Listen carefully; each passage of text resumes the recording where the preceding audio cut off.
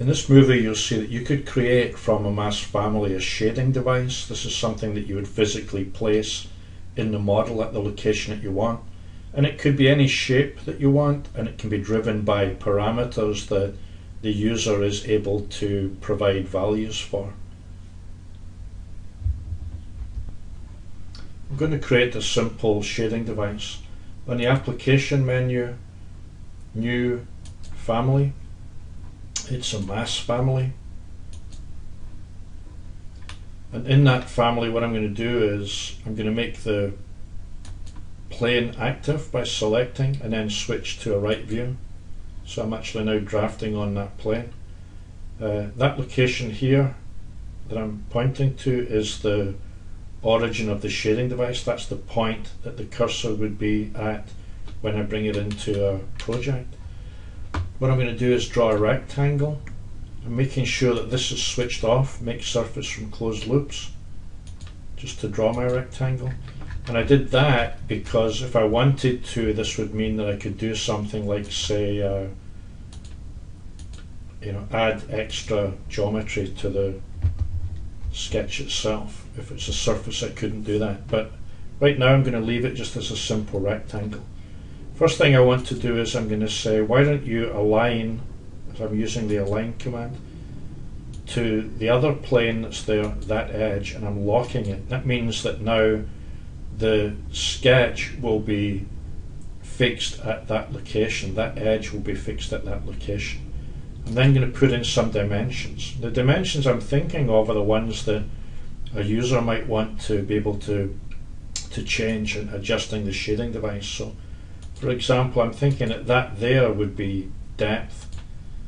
This here would be the thickness of the material, and from here to this location would be the height from the ground level to the underside of the shading device. So the dimensions are a first step in creating the parameters. If I pick on the dimension, I can go up now and say add the parameter that I'm going to call depth. I'll pick on this dimension and say add the parameter that I'm going to call thickness. And then the last one here, I'm going to add the parameter that I'm going to call height. And these are all type parameters, and I'll show the significance of that in a second.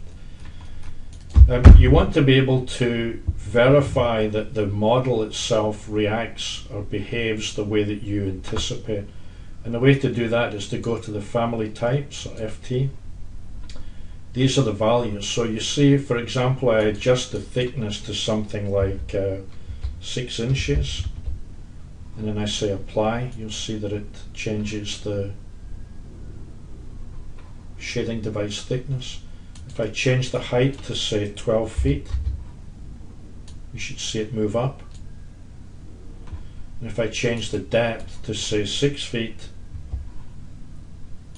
you should see that it stays stationary at the end where it was aligned, and then the dimension drives the change to adjust the depth from that edge outward, as it were. So if I turn this now so that I'm looking at it in 3D,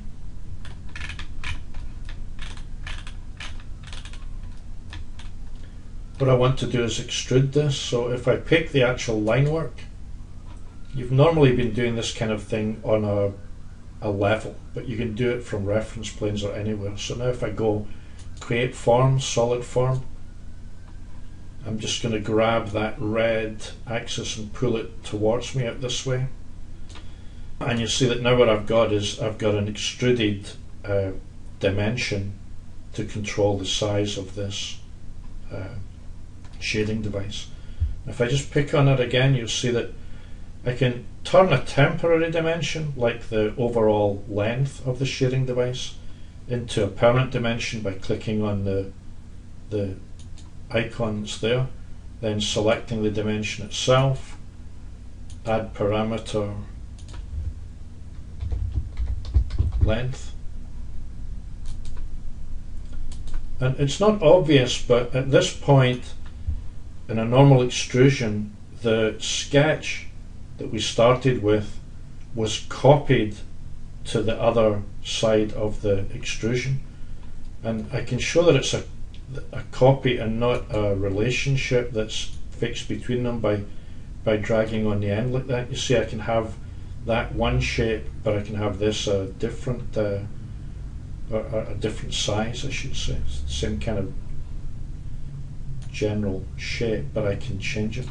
So if I actually wanted to make the relationship and the behavior that this drives that, then what I do is I tab and select the edge that has the profile within it, and on the form element here I can say lock profiles, which means that I'm locking them together so that a change made to one will affect the other.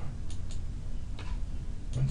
I can see I've actually done that by picking on the edge here. I'm going to drag it down. You see that because I'm making a change to one of them, the change is happening on the other. Now in this example I'm going to actually use the dimensions to drive the geometry, so it's important that you check that. So remember I went back and I said if I made the thickness as 6 inches and apply, I'm now seeing that change applied to both edges of my shading device.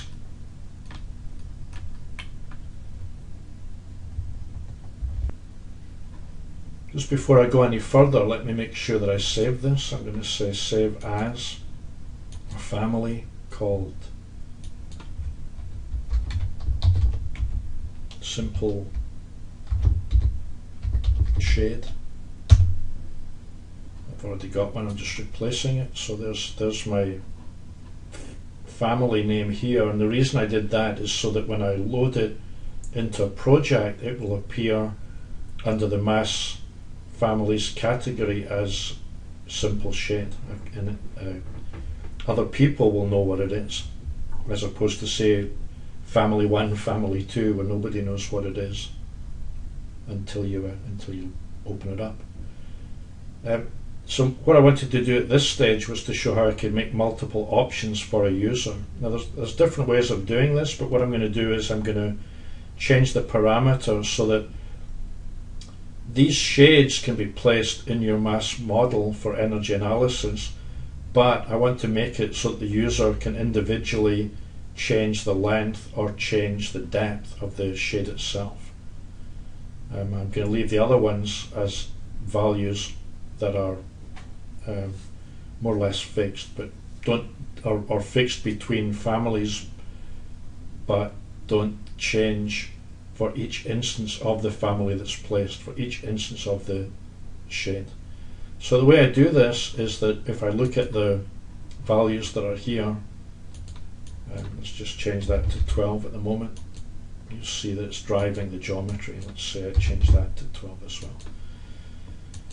So I could have multiple types that the user could pick which type of shade they want, but because I want to use just the one shade called simple shade, and for each instance let the user change the length and the depth, then what I'm going to do is pick on the length parameter and say modify and change that to be an instance parameter.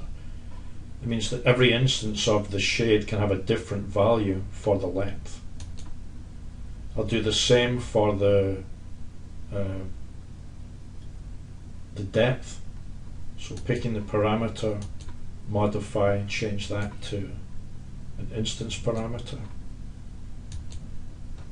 Right, so now if I were to bring this into a project, if I say load into project, I'll just use the default one that was open. You see that I can place it. Let me just show this. So what I'm doing is I'm actually placing the origin, which is on the ground plane, level 1. And because of the way that I created the shading device, you'll see that when I pick it, I can see the two values that I said are instance values. So if I wanted to have in one case 15 feet, or if I wanted to have in the other case a shading device that was maybe 4 feet, or one that was 1 foot,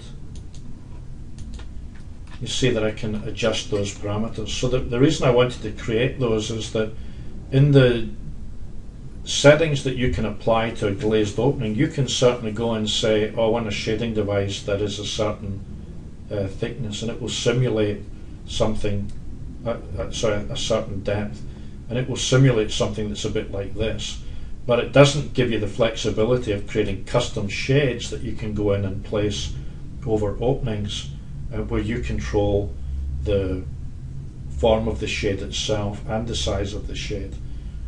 And it's important to have that kind of option and be able to add those to your model before you do an energy analysis.